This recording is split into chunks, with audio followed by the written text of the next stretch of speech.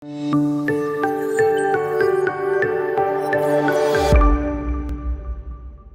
everybody, welcome back to my channel. I'm Janix, and in today's video, I'm gonna show you guys how to set up OBS Studio for recording. Setting up recording for OBS Studio is completely different than live streaming setups. If you wanna set up OBS Studio for live streaming, go ahead and head on over to this video right now. It'll get you set up real quick. But if you need to set up OBS Studio for recording, stick around. If this video helps you out at all, help my channel grow, leave a comment in the comment section below. Also, smash that like button and subscribe to the channel. All right, let's show you how to do this. All right, to get started, once you have your OBS Studio open, go ahead and go up to File, and then Settings.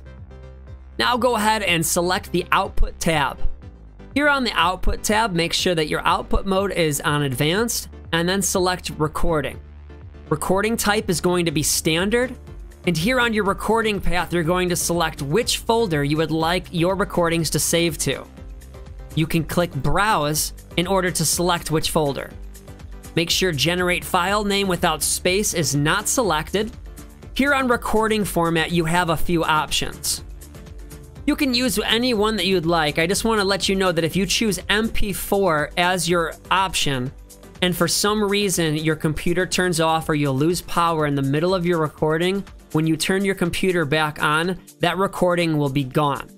Choosing MKV as your recording format will save everything up to the point in which you lose power or your computer turns off.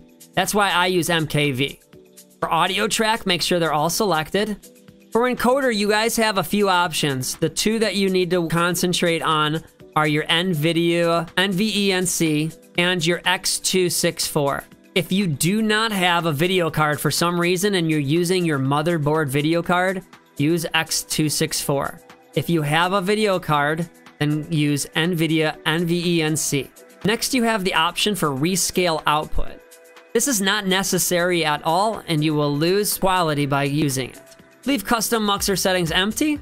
Next, here on Rate Control, you want to select CQP. And then on your CQ level, you want to have 15, your keyframe interval set on 0, preset on quality or max quality, depending on how good your computer is. Max quality is only recommended for really good video cards. On profile, select high. Do not have look ahead selected. Make sure cycle visual tuning is selected. Have your GPU set on 0 and your max B frame set on 2. Then click apply. Next, go ahead and select the audio tab.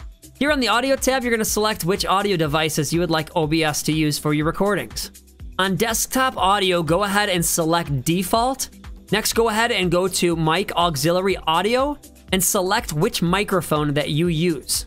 After adding your audio device and your microphone, go ahead and click apply and then click OK. You should now see your desktop audio and your microphone audio in the audio mixer below. If you'd like to set up your microphone so you sound professional, you're gonna need to add filters. I've got a video right here I'm gonna pop up on the screen. It's very quick, it's very easy to set up, and it'll make you sound professional for all your recordings. All right, the last thing that we're going to do is add your display capture so you can record what's on your screen.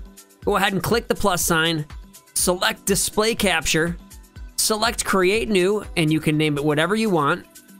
Select OK. And then on this screen on display, you're gonna wanna select which display you wanna record.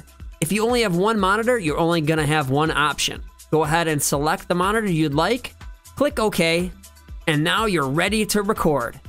Well, that's it, you guys. It's as easy as that to set up OBS Studio for recording. If this video helped you out at all, don't forget to leave a comment, smash the like button, and subscribe to the channel. I appreciate y'all checking out the video. We'll see you next time. And remember, don't be toxic. Spread positivity.